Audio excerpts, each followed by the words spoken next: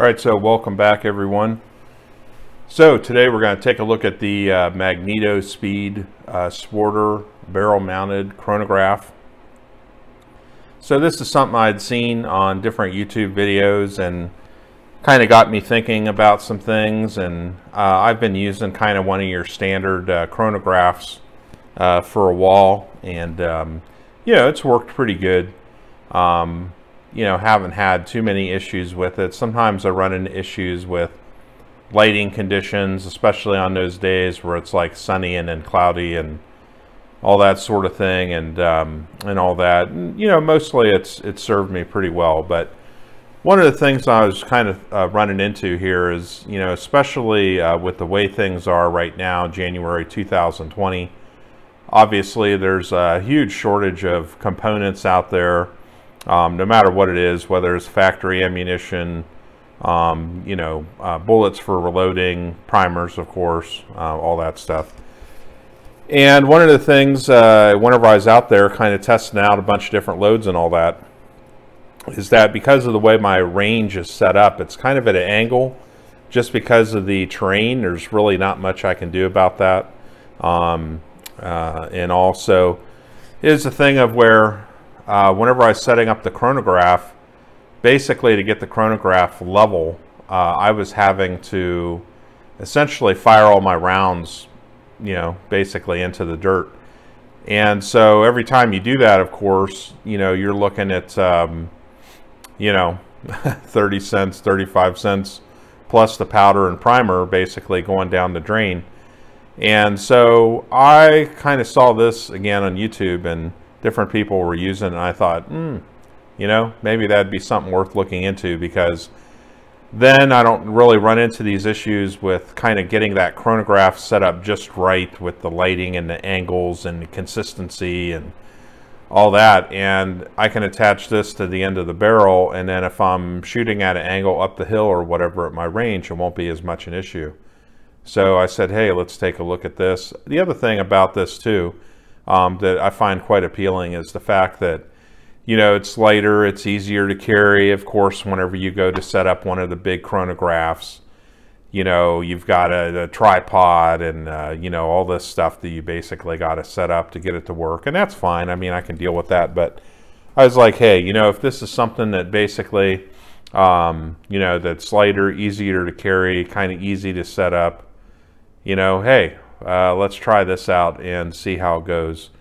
Also, the other thing too is times of the year, especially right now in January, depending on the snow conditions and ice and stuff like that, sometimes I can't really get into my range. So if I want to get back in there, I essentially have to snowshoe back in. So if that's the case, then this is something that I can put in a backpack or whatever. Whenever I get to the range, then I can go ahead and attach it to the barrel and all that. And it's just easier to carry and deal with. So I thought, yeah, let's try this out. So opening it up, already opened it up before, you know, so we have our instructions in here. You know, pretty simple, doesn't look overly complicated. Of course, you know, setting up everything the first time on a particular rifle, that's going to be important. So basically they tell you how to get it set up properly and all that sort of thing. And then, you know, how to kind of get it all tightened down properly and where you need to have it positioned and all that. And then also too, there's also for the little display that comes with the unit, all of the different codes and how to use it and all that sort of thing. The other thing I found is that there's also an app for this too, but I've downloaded it, but I've not plugged it in yet to use it. So I don't know really kind of how that works. I know with my Caldwell chronograph, it has an app, and I actually attach the phone. I have an old iPhone that I hook up to it through the audio jack, and then it just records all the numbers. So I don't know if I can do that or not. I guess I'll be figuring that out. And then also a little bit of troubleshooting. So the other nice thing with this is they basically laminated this card as well. So, you know, if you're outdoors and it's raining or whatever, or it's wet, you don't have to worry about trashing the instructions. So nice little handy card. So probably something I'll just always keep with the unit. And I'm sure a lot of this stuff, like these different codes and stuff, you kind of learn over time, or how to use the unit. But in case you do need that, you know, that's there, it's laminated, all that. And then essentially it just slides open and opens up like this. And so we got the two little clamshell halves there. And then we have the unit itself right here. And then in here we have got we've got another spacer for the barrel. So I believe this is the thicker one. Yep, this is the thicker one right here, and then the thin one's already attached. And then you have your strap and then the thumb screw. And then this wire right here plugs into the display. And then basically when you plug it in, it'll activate the display. So if I plug it in right now, it should work here. Get plugged in and it fires up, okay? So, and then it kind of runs through a little check, and then after it does all that, then I believe you're good to go. But yeah, I'll have to kind of learn how to use this and go through the instructions again. And I'm sure it's not too hard. It's just kind of, you know, figuring out all the little foibles with it. So you got your little unit here to keep track of it. Now the one difference with this one, they also sell a more expensive model, and this is the Sporter model, which is retails at about 180 bucks. They also have a more expensive one that's like 380 bucks, and that's for larger barrels, like up to 2-inch wide barrels and stuff like that. And also too, the unit comes with where you can plug in an SD card to record all your data. Pretty much with the budget that I'm on now, and I actually got this with Cabela's gift cards from, you know, different Christmas presents.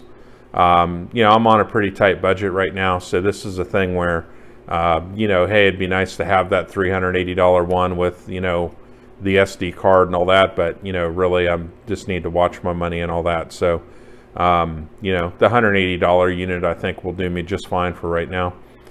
So yeah, you know, this keeps track of all your data and everything. And again, the nice thing I like about this is that, like I said, it's just not, it's not all that big. You know, looks pretty convenient. It's nice and light. And also too, you know, the advantage I think is that I'll be able to shoot at an angle. So that way, whenever I'm shooting, I can actually shoot at a target and not basically waste the rounds when I'm going out there to test loads and stuff. You know, so I can kind of do target shooting, you know, I can kind of check the accuracy at the same time. I'm also checking my loads to see what the standard deviation is, and also too what kind of feet per second I'm getting out of that, so I can compare it to other people's data and my previous data and kind of see where I'm at on things. So I think this is going to be a huge advantage here. So next up, the thing will be getting this attached to the barrel. And figuring that all out should be pretty simple, it looks like. And then taking it out and shooting with it and see how it does and how it goes. And so I'm pretty excited about it, actually. All right. So I'm looking forward to trying it out, and yeah, we'll get out there, do some shooting, and see how it goes. All right, that'll be next. All right, so it's probably been about a year since I filmed the initial part of the video, but have been using this extensively over the past year, and so we're carrying on with the review of it. We're going to go ahead and get it open. I'll show you how easy it is to get it all set up and everything, and then we'll roll in some other footage, and then we will conclude it and wrap it up with our conclusions on it. Okay, so we're working here on our SIG 716 rifle. We'll go ahead and install the Magnetospeed. So with the Magnetospeed, it comes with two different risers. This is the thicker one. I'm just going to go ahead and use the thicker riser for this, and then what we're going to do is just slide it over the barrel. We'll kind of get it into position there, and then what I'm going to do is there's a little tab right here, and I'm going to go ahead and just push down on it and then tighten this up. And then you'll probably have to work it a little bit to get it nice and tight.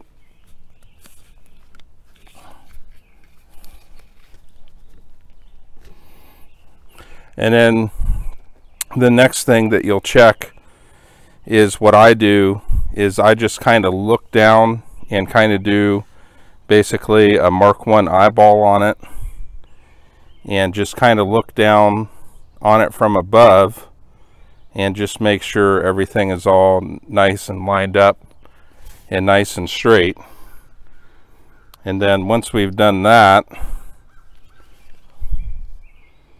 everything's on there good, I'll go ahead and I'll put my strap through. And then there's a further adjustment that we can make. So we'll pull the strap through. Is down here on the bottom, and go ahead and roll the rifle over. We have a little spin knob here, and so what we can do is just tighten that up a bit more. And I just kind of get it tight enough to where you don't want to, you know, excessively crank down on it, but pretty much until I meet pretty solid resistance, and then I just hold it right there. Okay, and so that's the end of our adjustment. Again, just looking down on the top to make sure it's all lined up. The other thing I do is I give it kind of a look from the side to make sure there's clearance with the barrel. Now, anytime I install the Magnetospeed on a new rifle, I always make sure I look down the bore so that there's no issues with any clearance or anything like that. So with this rifle, what I'll end up doing, because I haven't used it on this one yet, is I'll go ahead and pop it open, pull the bolt out, and look down the bore just to make sure that there's no issues. The other thing you want to make sure you want to do so you don't have any sort of technical errors is with the Magnetospeed, with the instructions, just check the troubleshooting in terms of mounting it. Different boo-boos you can do in terms of mounting it that might give you technical issues or other problems. So you just want to take note of that. Pretty much the way we have it mounted here, just past halfway or so, that seems to work pretty good. So kind of probably depends on the rifle and all that, and in your muzzle device and different things, but you know, pretty much this setup right here seems to work pretty good. The positioning's good, all that sort of thing. So just be mindful of that and make sure you check all that over. So I didn't show it on camera, but I went ahead and dropped the lower receiver, pulled the bolt out, and had a look down the bore just to make sure there's no obstruction there and everything looked good. So definitely double check that with your rifle before you use it, just to make sure there's no surprises. Even if it looks good, just kind of looking at it from here, you know, it doesn't hurt to look down the bore just to check it. And then once it's time for us to actually use it, and we have our little handy instruction guide there, all we got to do is just plug it in, and if the battery is good, everything should come on ready to go. And then it'll go ahead, once it runs through its initial checks right here and make sure everything is cool, then you can go ahead and get started with it. And once that 10 turns up, you can go ahead and start shooting, and then it'll record all your data. Now, the one thing with the Sporter model is that it does not have the Bluetooth connection. So that is one thing with this, is that it doesn't have, you know, definitely that Bluetooth stuff. It certainly helps in terms of recording your data and all that. But a lot of times what happens with me is I'm filming so much with YouTube now, I'm making kind of a record of it anyways. So that works okay for me. And also too, you know, if you write it down in a book or, you know, somehow basically where you catalog it, then it should work fine. All right, so we got our Magnetospeed hooked up, and we just have to come off the safe. Rifle's loaded, ready to go. We'll go ahead and get some data down, just to go ahead and see what we get, and then we'll go through it here at the end, and we'll see how it goes.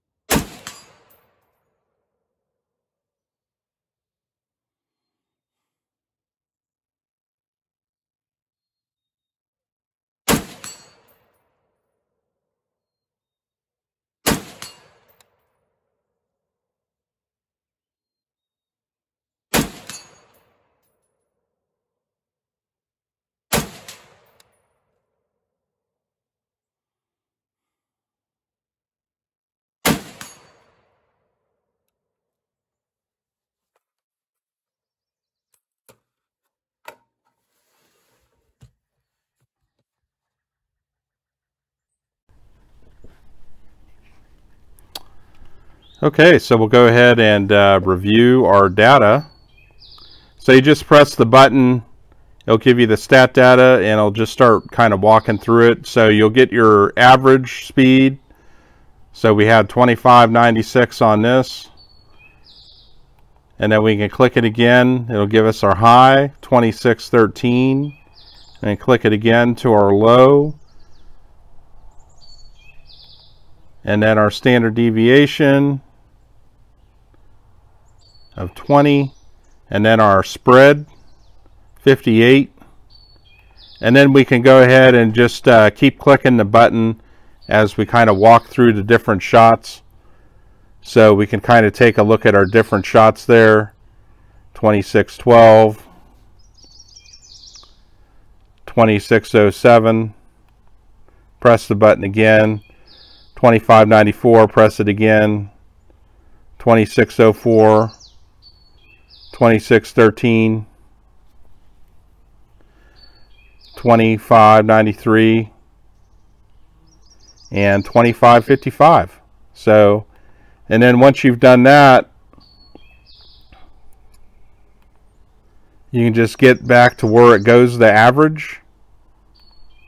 Right there. Press and hold it down. And that'll delete all your data and you're done. And it just resets itself. So that's how it works. Pretty simple. Alright folks, so let's go ahead and wrap this video up for the Magnetospeed Sporter Model Chronograph. And so at the end of the day, I gotta say, it's an excellent piece of kit. It has worked really well. I think the big advantage to it is there is a degree of consistency that a lot of times is harder to achieve shooting through one of those window chronographs where you have to get everything lined up with the window, get your rifle basically at everything nice and level, the chronograph level, your rifle level, getting it all in the same spot. It's, can it be done? Yes. But the thing is with this is that it's easy. It just mounts on the end of your barrel. It stays in the same place all the time. And I think overall it just is going to give you more consistent results. The other thing too, in terms of did I have any issues? Not really. I did have a problem twice with where I was getting some errors, and it just turned out where either it came this way from the factory the one time, or it was a goof that I made and turned up the sensitivity too high. But all I did was follow the instructions and just turn the sensitivity down, and then no problems, no further problems with that. The other thing too is just make sure you set it up correctly so you don't have any errors or anything like that. And the instructions, they're pretty straightforward, so reading through the instructions, you should be able to figure it out. And it's really not that hard. Setting it up for pretty much with the Sporter model here, this is kind of oriented towards pretty straightforward barrels. If you do have a more complicated setup where you've got a muzzle brake or some sort of funky tapered barrel, or you've got a suppressor you're using or something like that, you're probably going to have to go with the version 3. The thing is with that is you're starting to get into more where you're at $400 basically, and this is priced around $175 typically, sometimes a little higher depending on demand out there. So that is something that you have to kind of weigh up in terms of what's important to you and what's going to work for the rifle that you're using. Also, I see one place where Magnetospeed could improve their product, and that would be, this is 2022. Most of us pretty much have smartphones.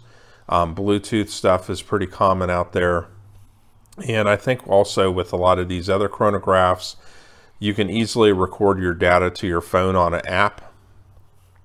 So I think with this going forward, that's something Magnetospeed should really think about, is setting up their electronics basically to connect with Bluetooth. And then that way we can easily record our data and it's not a problem. For me with this, I made it work by essentially, just like I'm doing right now, making a video. So if I shoot a string, I come back, go through all the data, I say, hey, this is for so-and-so with whatever powder charge. click through it, basically show all the data, and then I basically have a video log of the data that I got off of whatever string that I was shooting. The version 3 model, they have kind of a more updated or larger screen, and it also has a micro SD card that you can go ahead and slot in a micro SD card to save your data. There again, still, I think that, again, that would be one thing where with their products, I think they need to look at, you know, going to some sort of Bluetooth connectivity. I think that would be a big upgrade for their product.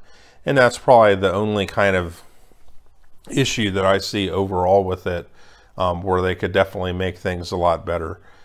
But in the end, it's a really good piece of kit. It's light, it's easy to carry, it's easy to set up, it gives good consistent results. It's pretty much what I want. I mean, for me, the thing is that I just want stuff that works. I just want stuff that's simple, that I don't have to sit there and fiddle fart around with all damn day long trying to get everything set up correctly and all that.